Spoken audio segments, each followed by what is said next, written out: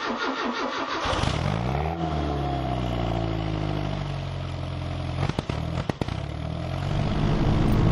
morning everyone, how are we doing?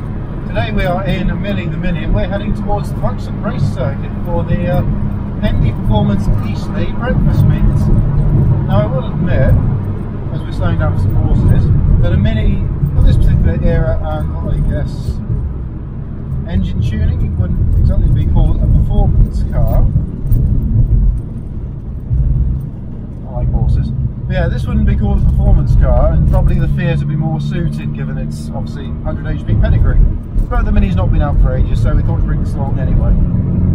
Let's go and have a look and see what's around Thruxton.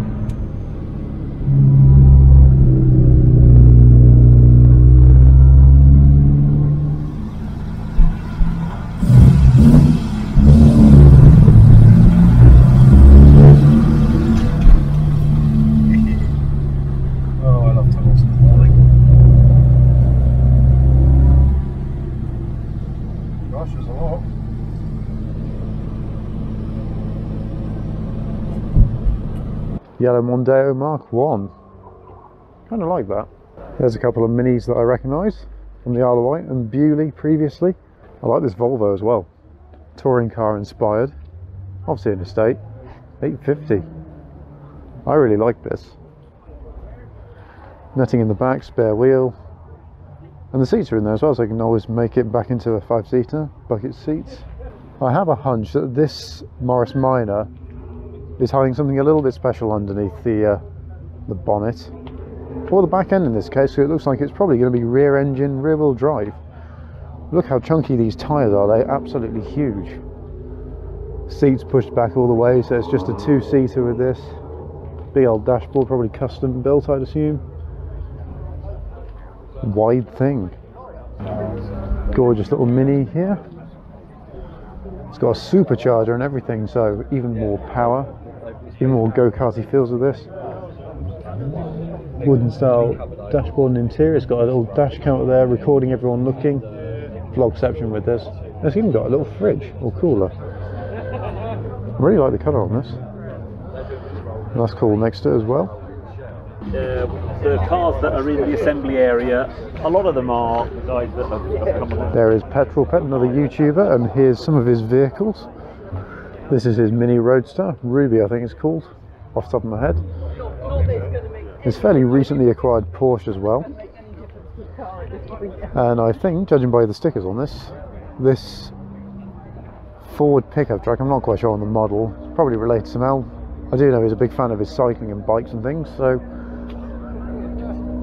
I'm pretty sure this is one of his vehicles. But yeah, three Petrol Ped vehicles down here at Thruxton today. Of course, he does work quite closely with Hendy these days, so it's no surprise that he's brought these vehicles down to this event. Wow, look at this Lotus. Sparkly gold. Also a bit of a play on the John Player special Lotus livery. I quite like that, it's different.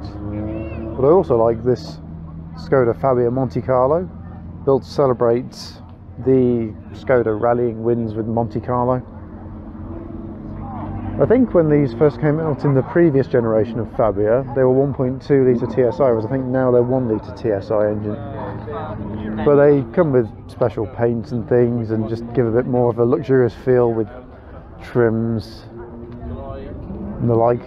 Looks like the Honda Civic Type R in here, and this Nissan 180 SX I think it is, having a bit of a jap off. Mine's out the gutter, people. Peugeot 208 GTI, one of the cars built to try and topple the Ford Fiesta ST off of its Hot Hatch King pedestal at the time. The Fiesta ST at that point was one of the best driving small hot hatches there was out there. But this is pretty good as well, alongside the Clio. This car was heralded at the time. Really nice car to drive, manual gearbox, small chunky steering wheel, encouraging you to just keep grabbing on and going for it. Big go-kart like. Great little car. Next to it, another great little car, Abarth 500. I have a soft spot for the Italian cars on this channel. This is a lineup I quite like. Fiesta ST, latest generation. the car quite clever in the sense that it can shut off a cylinder to save fuel. So I think it's 3-cylinder as normal, and then obviously shuts down once it's then 2. Oh look, a Nissan Cube is just leaving. Anyway, I really like the colour on this. It's a shame though that the Ford Fiesta is now going out of production as of, I think, either later this year, not that there's much left of 2022, or mid next year I think it is. I've lost track with the Fiesta really, but it's a shame not to have this car basically be around anymore. I noticed that from reading other articles, the Polo seems to be heading in the same direction, which I guess kind of makes sense given that Ford and Volkswagen have a bit of partnership at the minute. But when the Polo goes, that also means the death of things like the Skoda Fabia and the Seat Ibiza, I think. Which is sad because that's essentially 4 Super Minis off the market. Next to it, a car that's long been gone, the Ford Orion. I think this is a 1.6, or it would have been as standard. Let's just go and have a quick look. Yes indeed, love those graphics. 80s graphics are just the best. Especially with that on the window as well.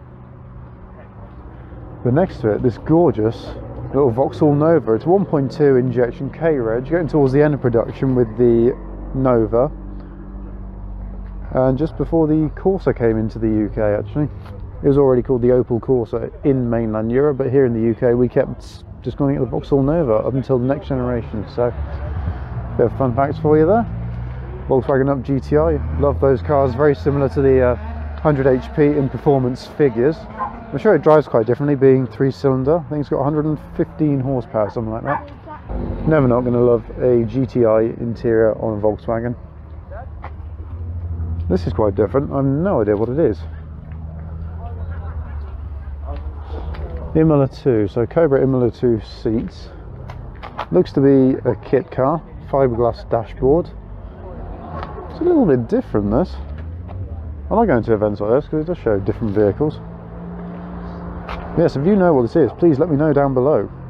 Toyota GR Yaris, an amazing feat of engineering, basically a rally car built for the road. Had to go in one of these after the fuel power party because somebody brought one along to it. I will add, I was a passenger in that case. And it's as good as all the automotive journalists say that it is. It's a brilliant piece of engineering, this. 4-wheel drive, tiny body, and the way it picks up speed is absolutely immense. Words can't describe just how quickly this thing picks up speed. Meanwhile, next to the Yaris, a Ford Mustang Mach 1. I'm assuming this is a special edition, judging by the text down the side. I'm guessing those aren't just some badges you can buy off eBay or Amazon. Or Wish, if you do so wish. I'm liking the colour on this, the spoiler looks cool. I hope this has got the V8s. Being Mach 1, that suggests it probably does. And look at this, Lotus Evora. When was the last time you saw one of these? Most people, when they buy a Lotus, they usually go to the Elise or the Exige. But this person's gone different. They've gone for a bit of a softer ride, a bit more usable every single day. The Evora is the perfect everyman supercar or sports car, depends what category it's in. VW Lupo in a special paintwork. Got a little character that drags behind it. BMX is in the back by the looks of it. That peach Lupo. I've always liked the Lupo, it's a great little car. It was amongst those that I considered for a first car when I passed my test before I knew what I was actually going to be driving. Quite like them as the GTI. I think there is one actually here from a brief walk around before I started filming.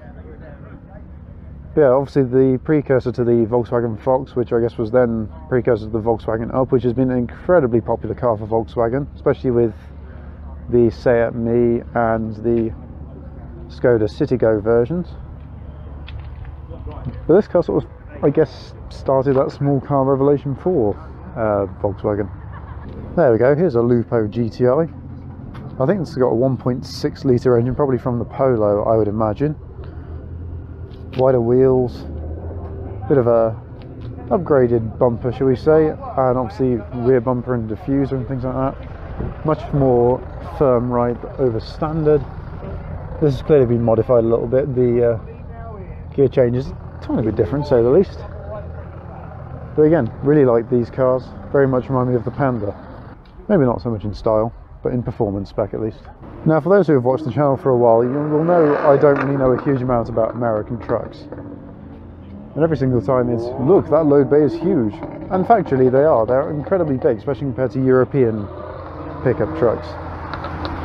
But I do like this Chevrolet Thriftmaster, very low, slammed obviously, huge wheels, lovely grille.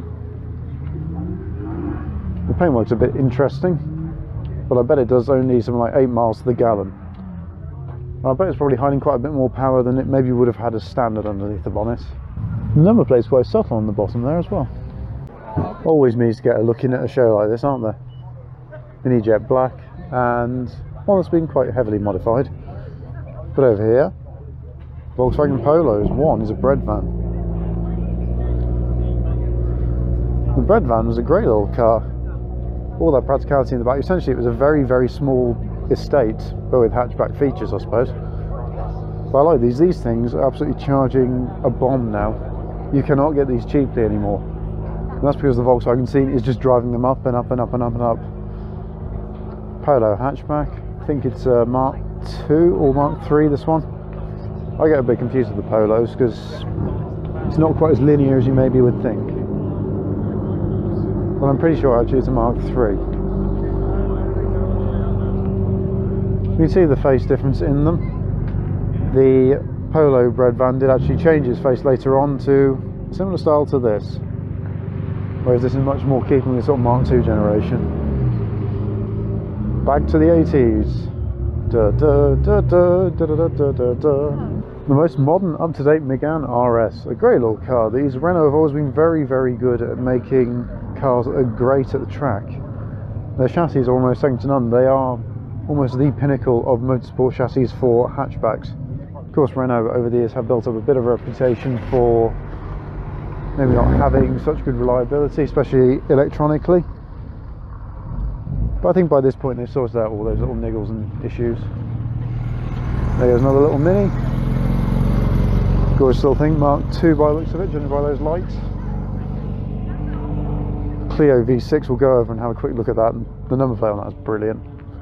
But this Alpine Renault A110, the original Alpine. Classic seats, very low, very cramped. I think it's rear engine this as well. Huge exhaust, yes it is rear engine. Oh, I love this, especially the original badging. That's gorgeous. This thing's obviously got a lot of attention here today. But yeah, these cars really popular, very good racers in the Monte Carlo Rally. But we shall move on from the Alpine, and I shall leave you with this shot of it. As interesting as things like Porsches, Aston Martins, Lamborghinis, Ferraris and things are, I'm always attracted more to things like this, the Clio V6, because it's sort of, I guess, a hyper version of the working man's hot hatch. I mean, I do like these as well, Toyota Supra, the latest generation. In fact, I have actually driven one of these very briefly at the SMMT test day this year. And to put it this way, I really enjoyed it. It's a brilliant car. I know a lot of people have questions over this because it shares a lot of underpinnings with BMW, but I don't think it takes away too much from the experience. And of course those are going, oh, it's not a proper Supra. Well, Toyota themselves make it, so it must be. But back to the V6 Clio, huge amounts of power, rear wheel drive, V6 engine hidden in the back there, so it's pretty much right behind your ear. Two-seater of course. Love the colour, of course, wide tyres, wide body kit as well. You kind of need it with this. I think good friend Matt Pink, he said that his cousin had one of these cars back when they were fairly new, if not actually new. He said he had to sell it in the end after nearly killing himself twice, so a lot of power in a very small car. Recipe for disaster maybe, but an awesome thing to absolutely admire. I love playing with these cars on racing games and things. I love racing games. That's probably the closest I'm ever going to get to driving one of these. But this is pretty much a hero car for me, especially as somebody who drove a Renault as a first car. I know, a very loose connection, but you kind of like the brands that you end up buying, don't you really? Sharknose BMW M5, these things are just absolutely gorgeous, especially compared to the stuff BMW is coming out with these days. I'm sure mechanically they're absolutely fine, and technologically wise I'm sure they're packed, but styling wise, it's not for me. But this though, this very much is. I really like the colour on this. It's not too dissimilar actually to my Renaults, which may be controversial to many listening to this video. We went to Retro Rides Weekender earlier this year. We had one of these shark-nosed BMW M5s parked up next to us. It wasn't in this colour and it wasn't this car, but the modification scene for these cars as well is really, really well supported. They're just nice classics to look at. But also, here's a classic everyone loves, Volkswagen Golf GTI. Hasn't got the P-shaped wheels, so a bit of a downer on that side for me, but it looks good. I like these wheels though, they do suit it, and the centre caps as well. I've just noticed as well, after looking at this, the interior has been stripped out, so maybe it's got a bit more power than it would usually do as standard. Sparco seats, racing harnesses by the looks of it, yep. Fire extinguisher. I'm willing to bet this has got a bit more power than standard. Here's another car that I really, really do like, so I almost bought one quite a few years ago, Fiesta ST Red Edition. 1 litre, 140 horsepower, give or take. I think it's actually about 138 is the stated figure. Use the 1 litre EcoBoost engine, which of course is an engine that is massively popular these days, but I have heard does have a few timing chain issues. In fact, there's actually another one over there. But quick little cars, the torque delivery in this is just insane. And somebody went from a fairly standard family car as their first car, I suppose, to a more warm hatch this would be classed as. Yeah, not a huge amount of space in the back, but of course being Fiesta of this generation, great driving capabilities. The chassis on this, absolutely brilliant. Because we're at Thruxton, which of course is a racetrack, Thruxton does offer driving experiences here, and many of the cars they have as part of that are Porsches. In fact, there's a big old line of them just up here, but they also offer drives in the Alpine A110, the new one, Jag F-Type, and even the Ford Puma ST by the looks of it. I've actually driven one of the Caymans here as a previous experience. Great fun. I actually really like the Cayman. It drives very nicely. Sunglasses on for this shot. A lineup of Nissan Elgrands. They all came in together, so I suspect it's a club gathering. What a place to do it. The Elgrand's a great little van. I don't think they're actually sold here in the UK brand new, so I imagine these are all Japanese imports. Oh, look, a little Lotus poking in from there. Quite useful little vans though. Going briefly back to the Porsches though, this is the best colour for a Porsche car and I will not hear otherwise. A few more cars here that are part of the Thruxton driving experience. Yes, that is a Suzuki Jimny, Ford Puma ST, Megane RS. Is it a trophy? Doesn't say. Could be though. Ford Focus ST. That one, however, is a trophy art. 2 Alpine A110s, fairly new additions actually here. I think they were introduced maybe last year. Another Focus ST, Cayman, and BMW, I think it's a M2, driven by Tiffany Dell.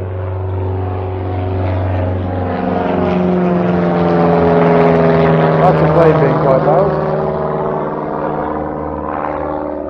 I've heard Tiffany Dell's somewhat of an okay driver, I suppose.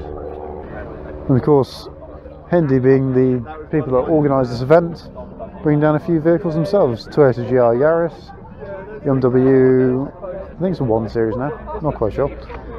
Range Rover SVR, BMW M2, Mustang. I think this Lotus is just tagged on the end. It's always amazing me just how big American cars are compared to European cars. Like, this is a fairly standard sized pickup truck for the American market. And then when you look at it next to the tiny Lotus next to it, oh, it's adorable. Got 2 Volvos here, and I will say I don't know a huge amount about Volvos. Genevieve is much more knowledgeable on them than I am, having grown up with a lot more of them than I have. But I'm pretty sure this particular car here looks quite similar to one that my good friend Joseph Lloyd of Lloyd Vehicle Consulting has just bought as an auction, which I think has actually been reviewed by Matt of Furious Driving. Flying Moose on there.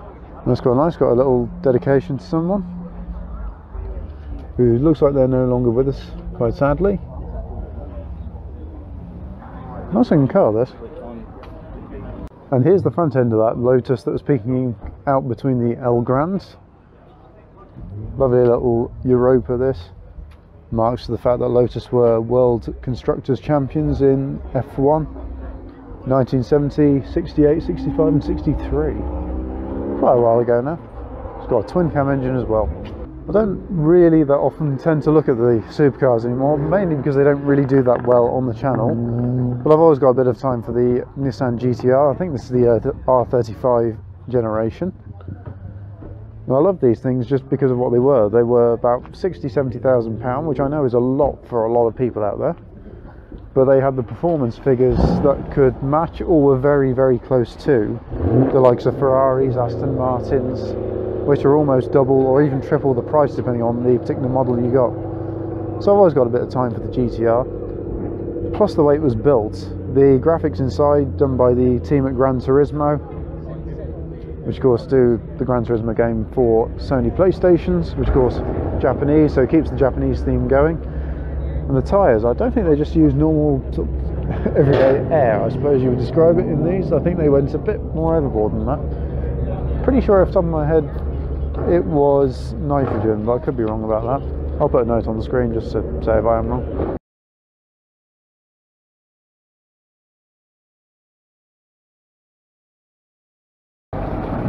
Mustang's heading out.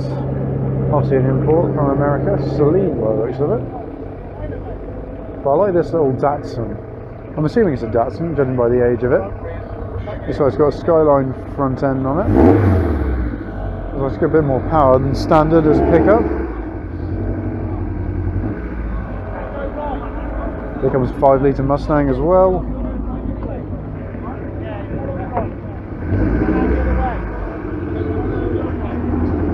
Gorgeous little thing, this. Love that. Suspension sounds very stiff on that. A Suzuki powered Caterham just here, 58 reg, so a bit younger than my Panda. Just warming up as it looks like the owner's about to leave. Although I wouldn't necessarily say warming up is the right word to describe today. I imagine it's pretty cold driving that home. Alfa Romeo Brera, gorgeous little coupe car, I think based on the Alfa Romeo 159 platform, if memory serves correctly. These things though, very much a poster car for many young boys' bedrooms. Peugeot 106 GTI. Well, these tiny little French fast hatchbacks that really caught everyone's imagination back in the 90s. That's an interesting addition to this car. I don't know what exactly it does. I'm sure it does something, but pop out windows on this. Prescott speed hill climb it's been to, so again I imagine it's got a bit more power than standard. Oh look, the child seat in here has got a little cup holder. It's got a thermos. These cars, I imagine, because they're such lightweight, I imagine they're quite a bit of fun. Looks like they're a regular here at Thruxton circuit. Part of Peugeot Sport Club UK. And they've been to Haynes as well. An AC Cobra kit car. Not there's anything wrong with kit cars. They are a good way for people to obtain their dream car without spending many hundreds of thousands on them. Gorgeous Granada GXL. Love the way that the lights sort of fold in and curve in. That's pretty nice. The interior very much looks original. Lovely colour though. Of course, orange, best colour. Vauxhall Lotus Carlton. Of course, car very much famous for being a car that the police could just never catch at the time. So much so they actually discussed in Parliament whether they should ban the sales of the Vauxhall Lotus Carlton. A very interesting car. I've got a very interesting story, especially one with the number plate 40RA. So go and read up about that if you don't know about it. A lineup of mini GP JCWs.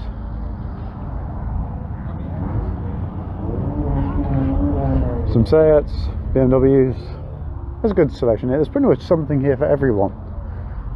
This is the second event they've actually held here at Thruxton. And I think the second one here, this has been a lot more successful than the first one. Partially helped down to the weather. I do like that Dynaco liveried Focus though.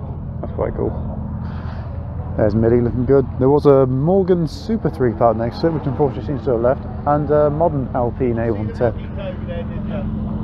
Abarth 124 Spider, Hondas, Subarus, Scooby Dutchy Doo. And as we had a look at the old Renault Alpine, let's have a look at the new Alpine A110. Now I actually have had the pleasure of driving one of these at the Millbrook circuit for an SMMT earlier this year. Great things. Unfortunately didn't get time to take it onto the Alpine course, which of course given the namesake of this would have been absolutely fantastic. But a quick spin around the high-speed bowl nonetheless was very much enjoyable. Same engine as the Megane RS, about 250 horsepower, which doesn't sound like a lot, but Alpine wanted to go for lightness. It's one of the reasons why they selected having an automatic gearbox, because of course many years ago an automatic gearbox would have been considered heavy. But nowadays with modern technology and modern construction, an automatic gearbox is considered lighter now than a manual gearbox, especially in a car like this, so that's the direction they went. But the thing is as well, when you look at this compared to say the Toyota Supra, which when launched the Supra was very firmly, no, we are going to stick with automatic gearboxes and flappy pedals and all that. And now they're selling it with a manual, so there may well be a manual one of these one day. There's nothing about that, I'm just speculating. One thing I do like, the styling of this, absolutely gorgeous. It's a really good homage and recreation of the original classic one. They've done a really good job with the modern technology. I remember seeing this when this was first advertised in magazines and I thought, Alpine and Renault are onto an absolute winner with this, and I'm seriously passionate about this. If I could get any car here that was a modern sports car, as of the Lotuses and the Aston Martins, I'd choose one of these. I just love them that much. Renault Twingo, rear engine, rear wheel drive with these. Small boot there, but of course what you lack there you gain up here. Again, another car I really very much like. That's the whole point of the highlights reel really, is just showing cars that I like. Tinsel in the back, pop out rear windows, 900cc turbo engine on this, I think producing about 90 horsepower-ish. It's an engine that's shared with many Renault models. Obviously you got it in this, you got it in the Clio, you've also got it in the Dacia Sandero. And time has been kind to it. The engines are proven pretty reliable. I like this. I prefer the previous gen Twingo, I'll be honest, in the design department. Suzuki Swift Sport, another car I consider a rival of the Panda 100 HP. There's little Millie poking out again. Shout out to follower Macaulay Southard there with his Toyota Aris, sporting Driven 24/7 as well. And here we've got a Genevieve sat inside. And this is Matt's new R53. What do you think of it, Matt? Obviously it's your car, you're going to like it. Mid cheddar. It's great. Very convincing. I'll do a proper summary when I've done some decent miles in it. Excellent. And that's a good way to end this video. But this is Matt's new car, R53 Mini 2005 reg. Looks nice. It's a little dirty. It's a bit dirty, probably the dirtiest car here. But yeah, Matt is a massive fan of the original Minis, and he's now been converted to modern Mini status. He's off. And he's away. Well, he started up the car, he's not quite away yet. Oh well. And I've just spotted, this has just turned up, Vauxhall Monaro. Australian muscle car. I love those. But really, I think that brings a bit of an end to this video. So thanks for watching. Hopefully you've enjoyed it. Don't forget to leave a like. Comment down below what was your favourite car in this highlights video. And the sun is very much in my eyes here. And of course, don't forget to subscribe. Anyway, I've been Jake. Thanks for watching. See you again soon. Until then, farewell.